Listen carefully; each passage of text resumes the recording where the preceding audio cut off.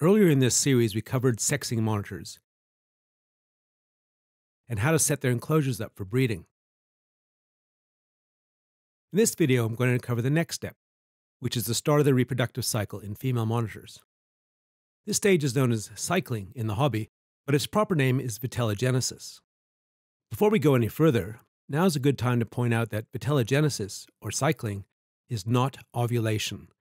This is a common error people make, referring to cycling or vitellogenesis as ovulation, probably through familiarity with human reproductive biology, but ovulation in reptiles is timed differently, and I'll go into details about it later in this video series. Vitellogenesis comes from both Latin and Greek and means yolk creation. And the reason for this name becomes clear when you find out what's happening inside the female. Let's start with a bit of boring anatomy.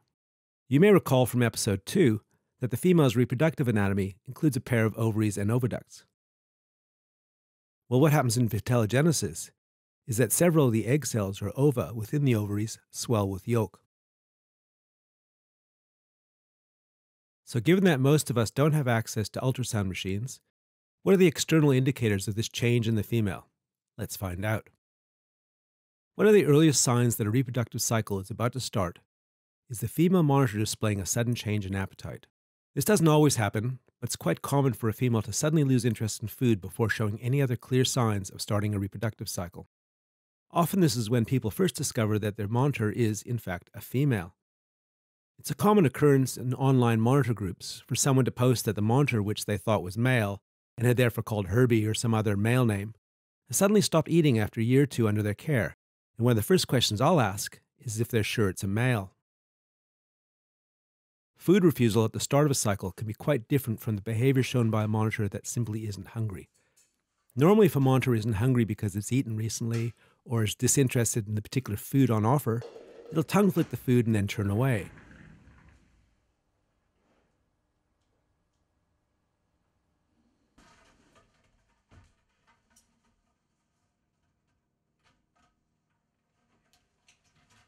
When undergoing vitellogenesis, however, female monitors will often not even show signs of registering that the food is there, as though her hormones have completely switched off the feeding response. Nice juicy mouse. Do you want a mouse? Yeah. Nice. Watch this female acting as though the food isn't there, even if I wave it around. If I persevere and push it in her face, she'll turn away rather than bite it, which is very unusual for a monitor.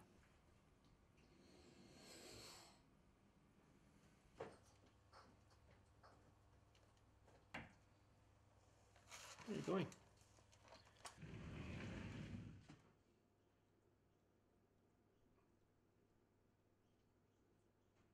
Now let's compare this with the same female's normal food response outside of the reproductive cycle.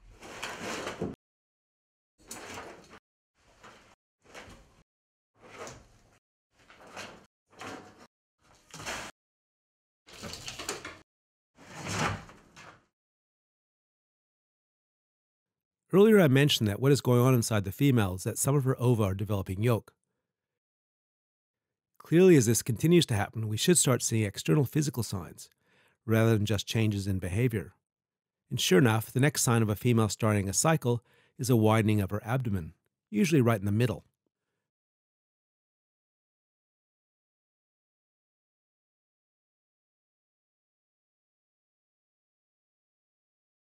When the female is walking, her belly will often hang down quite low.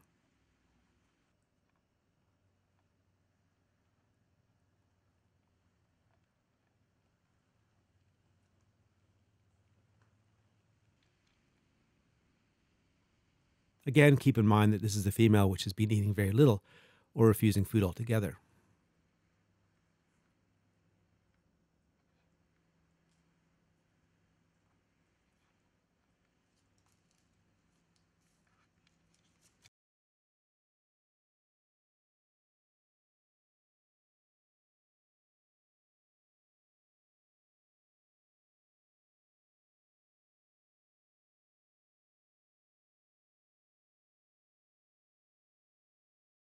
I'm going to revisit this photograph that I'd shown earlier, for it shows another thing to look for in a reproductive female, and that is resting in unusual positions to relieve the pressure on her lungs. These resting positions usually involve the female supporting her forequarters and hindquarters, but allowing her belly to hang.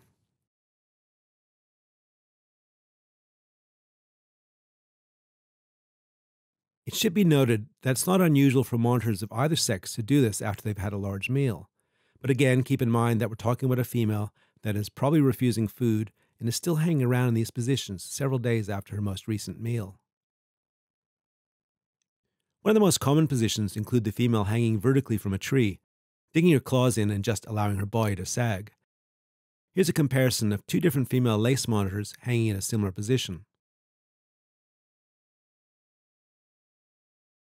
Another favorite position is hanging vertically from the back wall of the enclosure. Earlier, I'd mentioned that the enlarged abdomen female monitors develop when going through a cycle is a mid-body swelling. This is quite noticeable when they are in this position, as the torso takes on a vague diamond shape, widest in the middle. Here are a few shots taken over the years of the same female hanging off the back wall in a similar manner while undergoing vitellogenesis during different reproductive events.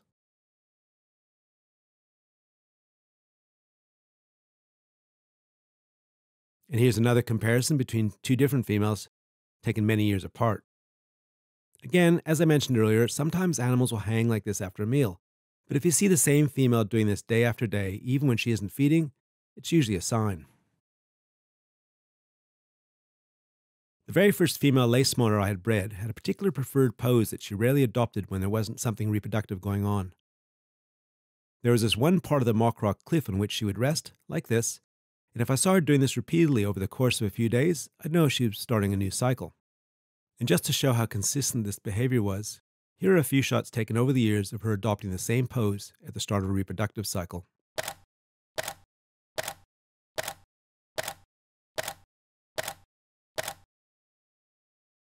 A second female later kept in the same enclosure would also rest like this on occasion, but not as predictably. Here's the first female, and here's the second female. Same enclosure, same part of the mock rock cliff, different female, same pose. I even saw a female planking at one stage. This is hanging her belly to the next level. Another early sign of the start of a reproductive cycle is the female doing test digs. These usually start as tiny little holes, which I call nose holes. The female will push her snout into the substrate as though she's checking temperatures, which is most likely what she's actually doing. Eventually, the nose holes start turning into more serious test digs. At this stage in the reproductive cycle, adding new material to the enclosure or to the nest box will usually trigger the female to dig into it to check it out. Watch how vigorously this female is digging into the nest box, and yet this is at the very start of the reproductive cycle, still a long way from being due to lay. Females will often dig like this even before they start mating. When I first observed this behavior, it seemed to answer one of the big mysteries of lace monitor reproduction in the wild. Lace monitors nest in termite mounds, and it's quite well known that an adult, presumably the mother, digs out the babies in spring. This is what an excavation looks like in early spring. But no one knew what the triggers were. How did the female know when to return to the mound to release the hatchlings? My hypothesis is that it's accidental, for at the very same time of year hatchlings are usually emerging from the eggs, the females are at the start of their reproductive cycle for the next year and will be test digging, and they're more likely to dig in mounds they've used in the past. This is a scan of a diagram done by Dr. David Carter, who studied lace monitor reproduction in the wild for his PhD many years ago. The diagram shows ovodevelopment at different times of the year, and you can see that the female is undergoing vitellogenesis at the very same time of year that the previous season's eggs are hatching. So if wild lace monitors test dig in the same way that captives do when they're at the start of a cycle, they'd be digging the hatchlings out. Getting back to our list of signs that a female has started a reproductive cycle, you may notice something, and if you haven't, it'll become abundantly clear later in this video series. And what I'm talking about is this. These signs of vitellogenesis, such as loss of appetite, enlarged belly, hanging in unusual postures, and test digging, are pretty much identical to the signs that a female is gravid, much later in the reproductive cycle. Now, this is a trap for young players, for it's not uncommon for people to notice a female showing all these signs, assume that the pair had been mating when they haven't been looking. Let's say they're away at work during the day, and the female is therefore now gravid, so they separate the pair before they've even started mating. There are, however, ways to tell a female undergoing vitellogenesis from a female getting ready to lay eggs, and I'll cover this in a later video on egg laying. There's one last sign I want to cover here, which will help to segue you into the next video. It's an obvious one that we would expect when the female is starting a reproductive cycle, and that is the male suddenly showing interest in the female.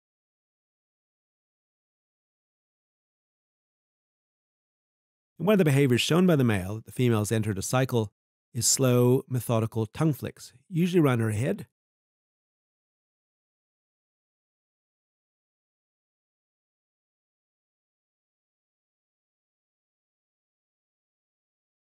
or her back. And if the female is truly going through a reproductive cycle, she'll tolerate it rather than run away. If you look really closely at the male while he's tongue flicking, his pupils will contract with concentration.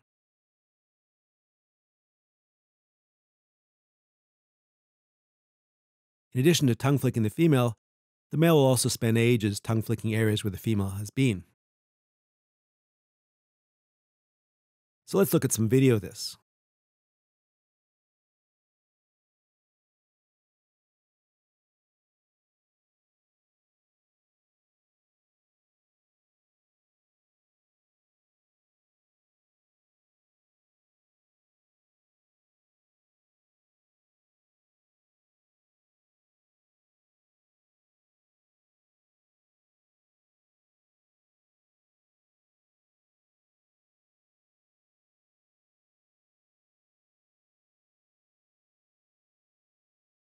Here you can see the really short, robotic tongue flicks.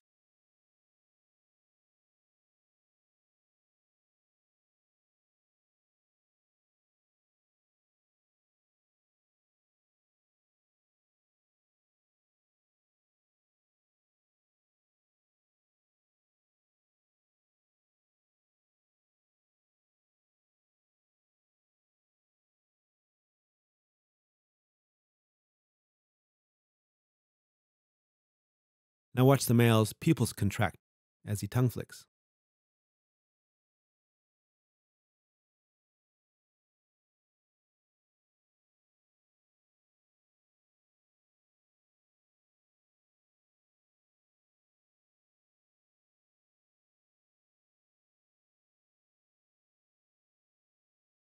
It's worthwhile noting here that there isn't always perfect coordination between the male taking an interest in the female and the female responding accordingly. Sometimes the female may give off pheromones to attract the male before the hormones telling her to mate have fully kicked in. And at other times, the female's hormones may have kicked in before she's giving off pheromones to attract a male, so she's the one that's interested, but he is not. Regardless, it usually works out in the end and leads to this, and that's going to be covered in the next video on courting and mating. However, before we jump ahead with that, let's go back to the beginning of this video. I've explained what's happening inside the female during vitellogenesis and the external signs which may indicate this is going on, but the big question some of you may be wondering is how does one trigger vitellogenesis in a captive female monitor? The answer is quite simple: food.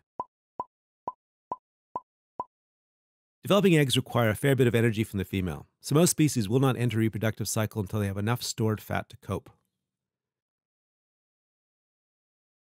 With lace monitors, it's fairly easy to trigger a reproductive cycle. As I winter them, not long after I warm them up in spring and have given them a couple of small meals to get their bodies used to feeding again, I then give the female as much food as she'll eat on a daily basis for around 2 weeks, at which point she'll have started a reproductive cycle. In fact, for female lace monitors kept indoors under controlled conditions, it has been almost exactly 2 weeks, 14 days, from the first meal to the start of the reproductive cycle. But what if you've got a species of monitor which you are not wintering, which is the case with most monitors? In that case, just go from normal or even slightly reduced feeding to an intense period of feeding her all she'll eat, and usually that does a trick. This even works after a female has laid eggs. Because females often go without food when they're gravid and are very hungry after laying, giving a female all she'll eat after she's laid a clutch of eggs will usually trigger her to go straight into a second reproductive cycle.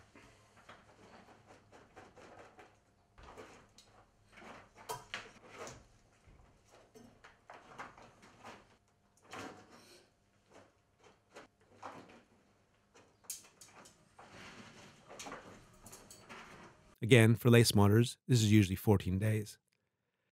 As long as you support the female with a lot of whole food and don't overdo it by getting her to produce too many clutches each season, she'll produce a second clutch without skipping a beat and with no effect on her health. Well, I hope you've found some of this video useful. If you're enjoying the series so far and want to be notified when the next video is uploaded, please click on the subscribe button and make sure notifications are turned on. The next video, part 5, is going to be about courting and mating.